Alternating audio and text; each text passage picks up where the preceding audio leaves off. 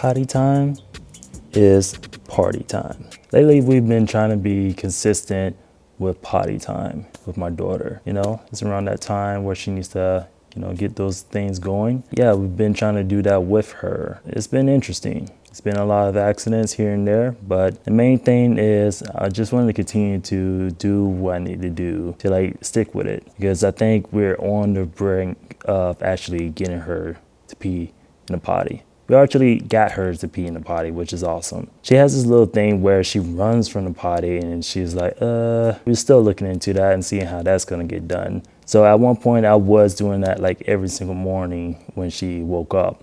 Got her a little banana because she likes to eat bananas in the morning. Yeah, I sat her on the potty. But now there's a lot of things coming up and I haven't been on my job pretty much. Yeah, I mean, there's a lot of things that I actually learned that if I'm more consistent with it, then I have really better results. Consistency is so important. I just need to stick to it and get through with her. There has been, little milestones here and there. She actually peed in the potty. I used to be a trash cook. I think I was a trash cook. I didn't know the basics of cooking, but over time, as I continued to read up on things, continue to practice it over and over, now I'm a chef.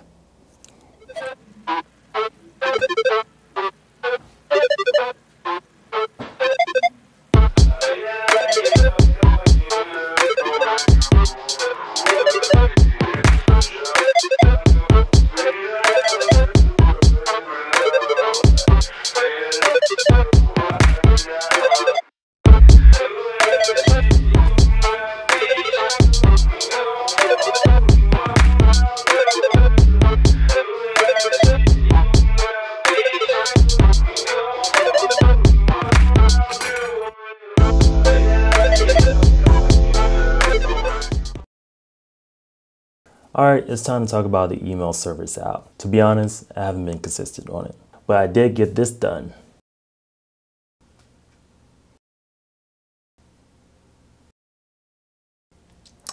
Yeah.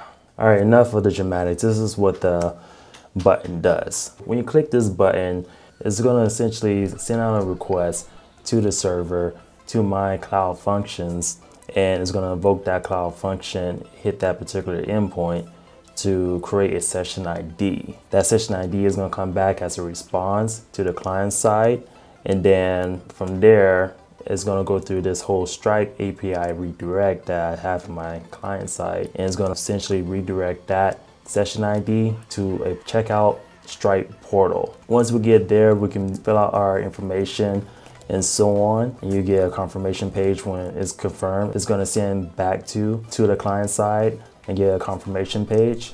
But if you cancel, it's going to give you a cancellation page saying it had cancellation.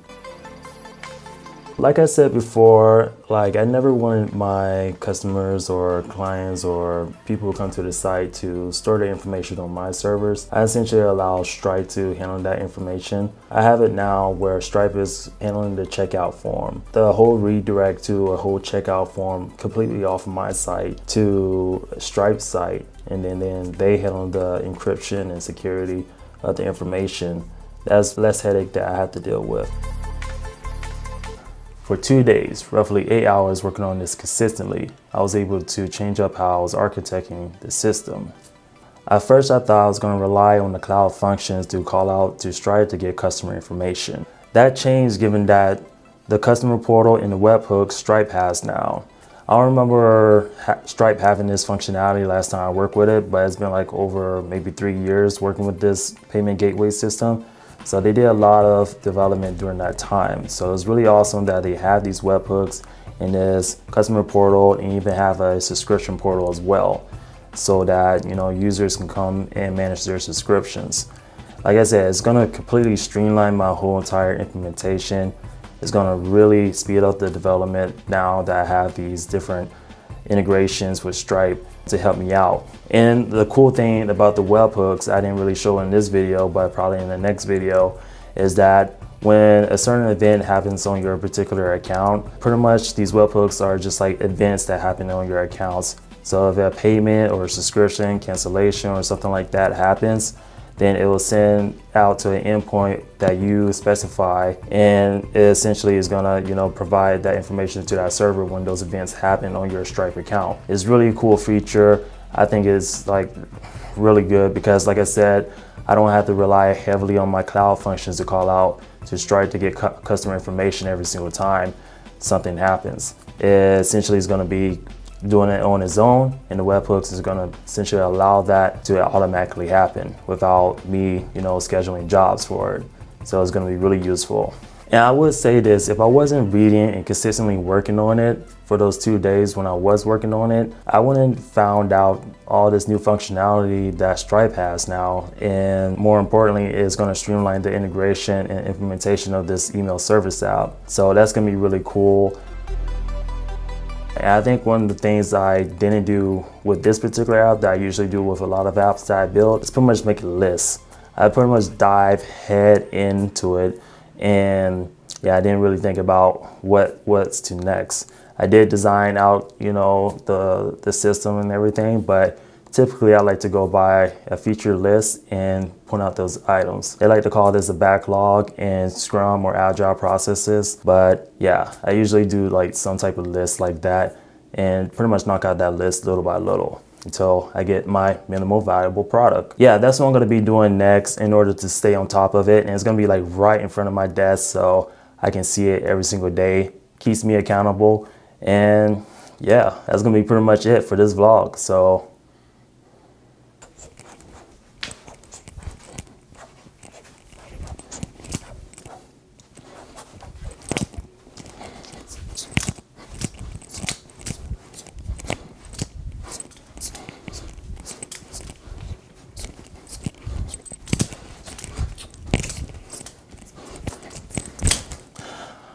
that was too much fun.